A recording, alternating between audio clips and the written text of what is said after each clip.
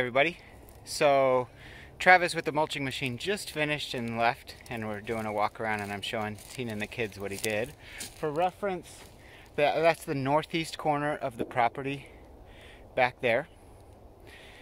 And I'm standing right at the edge of the timber line that's over here. And one of the huge things that Travis was able to do for us is find an existing logging road that was in here and just needed to be thoroughly cleaned up to gain access to it. So Tina and the kids are seeing it for the first time too, and I'll take you guys along.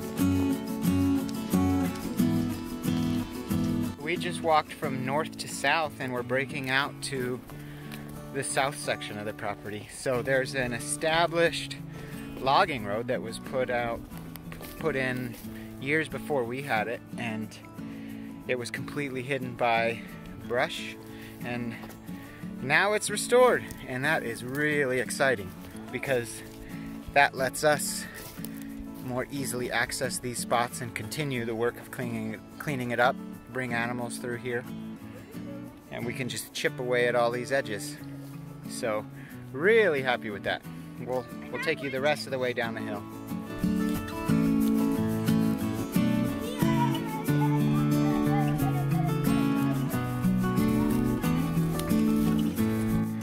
There's some spots that we've already mowed and hit with the animals, and they're looking pretty good. And then here's all new space we're reclaiming on the side of this hill.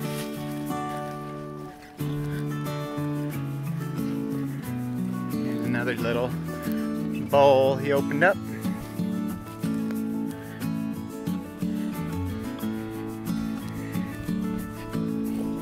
can see I already grass seeded behind him in some spots.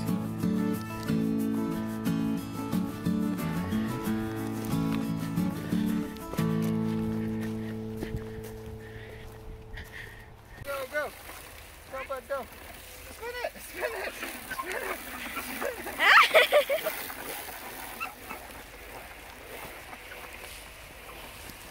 Here's one of the spots that was mulched and then seeded in December. And here we are, first week of February. And I'm really happy to see grass seed coming up, even where it's very woody. I was curious if the grass seed wouldn't do as well on all the woody mulch and if it needed direct ground contact with soil, but it seems to have done well even in the mulch. So really happy about that, because everything we're looking at here I would love to turn into nice grass pasture.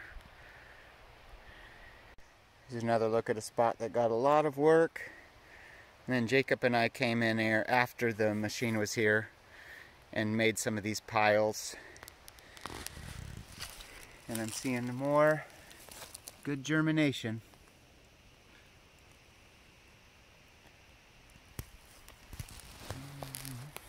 Here's a spot that was seeded only within the last week or two, and it hasn't sprouted yet, but I mean, these are beautiful contact with the ground. This will definitely sprout seeds. It just needs a little more time. Here's a good close-up look at what the machine got rid of for us. And this is just really rough, unusable stuff. And you know, the stuff that's left behind that the machine didn't get to, we'll end up doing it by hand, chipping away at it. But spots like this just really don't provide any value. You know, we can't graze sheep or goats or pigs on that. You know, that's not growing anything that we can turn into useful timber. It would hardly be useful for firewood. And it's just going to take some work to clean it up and make it nicer. And a lot of these spots that ended up in this condition, by far the most likely thing that happened was that they were logged, and so somebody made some money on timber that was sitting here, and then absolutely no investment in time or money was made to replant trees or put down grass seed or graze animals on it or mow it. So many different things you can do to stop it from growing back and looking like this, you know. And on time scales of Mother Nature, you would have to wait, you know, 50 years, 100 years for eventually, you know, that little oak tree hiding in there, if it gets big enough to start shading out some of this stuff and it dies back. But you're talking about waiting generations for change, or waiting for a forest fire to come through. So investing in something like that mulching machine is a realistic and economical way to start getting value off of these spots of the property that are just doing nothing for us. So I guess I'm kind of explaining a justification of why, because some people might look at this and think, oh, you've destroyed your property, what are you doing?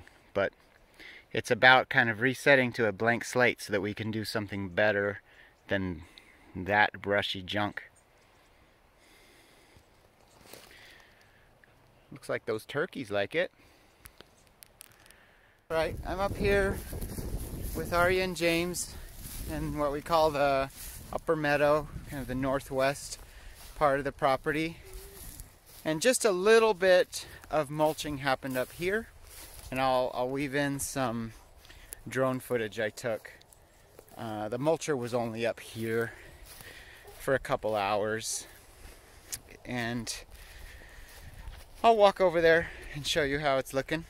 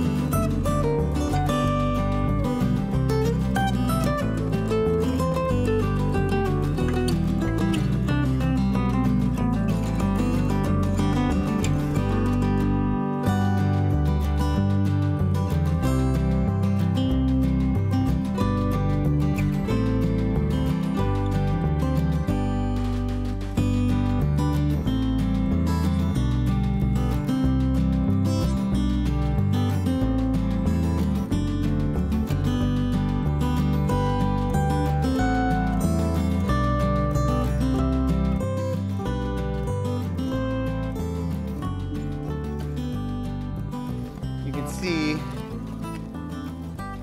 where kind of the grass ends is where it was just pure brush all the way along there. That's all really nice and cleaned up.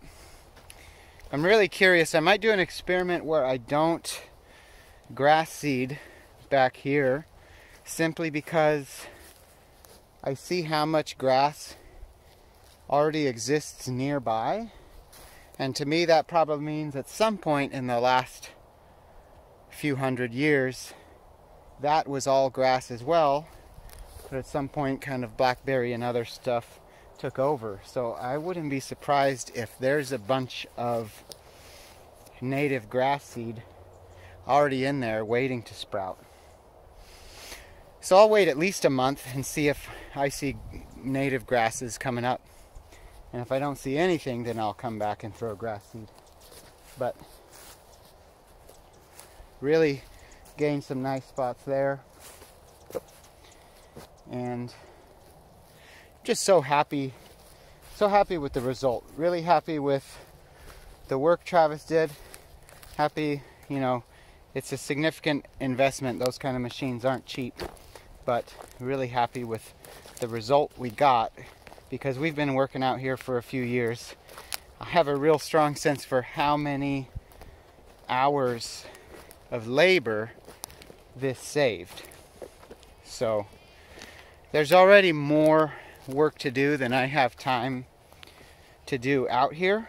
So being able to, you know, spend some money to save a whole lot of time is very much worthwhile for us. So really pleased with that. And if anyone's wondering if they should do some mulching and brush clearing projects, hopefully this has explained why we did it and why we're really happy with it.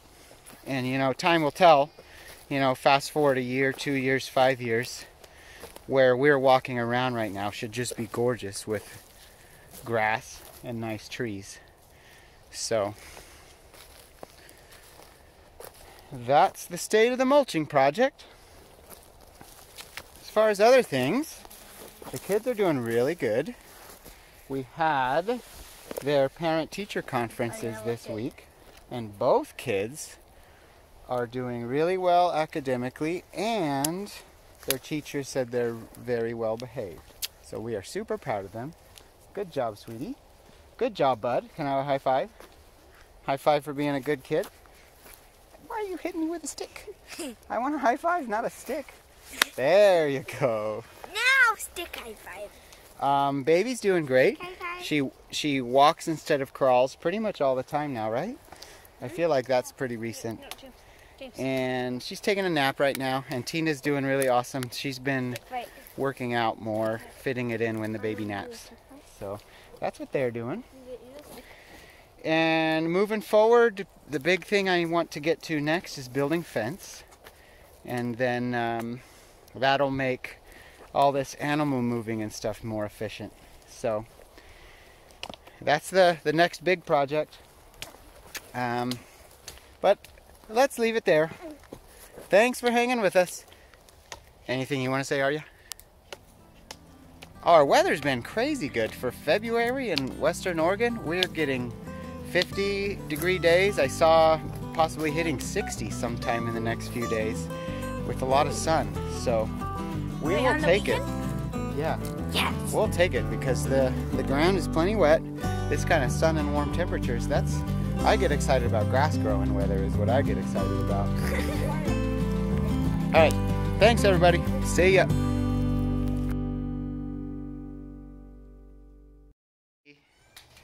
Did you make this mess over here, all this stuff?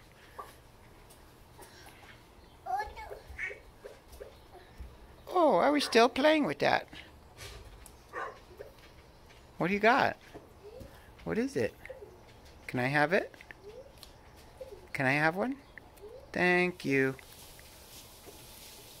Wow. Easter jokes. What do you call 10 rabbits marching backwards? A receding hairline. I'm kind of familiar with those. I'm sure you weren't. You're so nice.